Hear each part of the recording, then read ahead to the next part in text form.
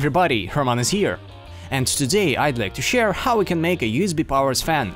About 2 weeks ago I received a couple of messages about this, and so, as there are a lot of builds, I wanna show my take on this topic. Well, we need one CD and one used glue stick or a small pipe. I've made one hole in the cap and 2 holes on the sides using a heated nail. Also, we need a wooden bar. I've made a cut and a deepening on it using sandpaper. And the propeller is made out of a mini CD. We draw the lines with a marker, then heat a knife and cut by the lines.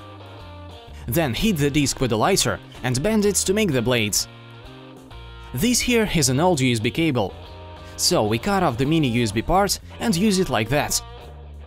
I also took the motor, holder and adapter from an old CD drive. And we're going to assemble all of this with the help of our glue gun. So let's start.